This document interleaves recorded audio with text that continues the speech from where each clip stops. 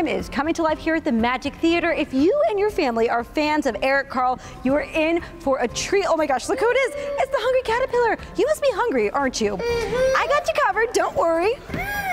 Go ahead, take a bite. We are getting a sneak peek. Oh, we better hurry. We better hurry. He's hungry. Let's go. Look at that. He's lighting up. Okay, this is the coolest thing. Stop. Are you hungry?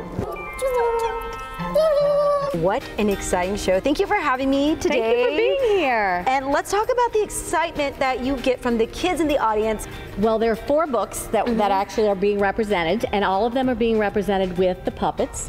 And for all of us moms who have read this book thousands of times, being in the audience and watching the kids' faces and their enjoyment when the animals, the characters, just jump off of the page, just like in his books, because we have read it with all kinds of sound effects ourselves as parents or as people who take care of kids. But then Caterpillar, when you see him and how excited he gets and gets into his story and eating his food, it's really fun to watch the kids. And they know the story and they yell it with you and they tell you what's coming next. It's a lot of fun. So you get to, you as the director, you are also in charge of the choreography. What are some of the challenges with that? Well, I think one of the challenges is, you know, a lot of times people think of puppets as just things, and puppets are not things. Puppets are people too. They're real characters. And so getting these characters to come to life is where Kat was really helpful in making this show happen, and getting our puppeteers, who you saw were so talented. Yes, they are. And just having them come to life. It's all the vocalizations that you do as an actor.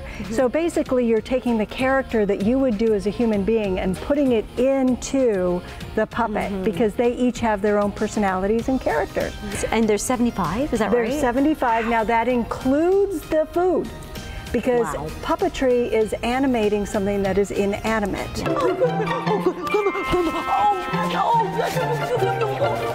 Well, I think what's wonderful about this show is that when John Rockefeller designed the puppets, the show, the script, the music, he really used all of these artistic elements to make what a child and parent imagines leap off the page.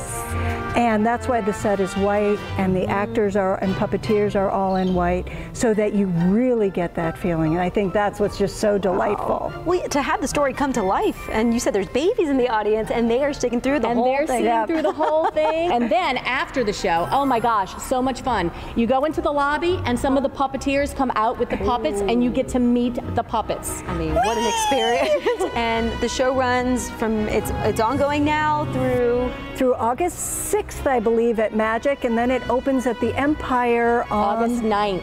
Okay, so you have that whole week, and tickets still available. Of course, for more information, magiktheater.org. That's Magik with the K. All right, thank you so much. Thank you for being here. Thank you. Say bye.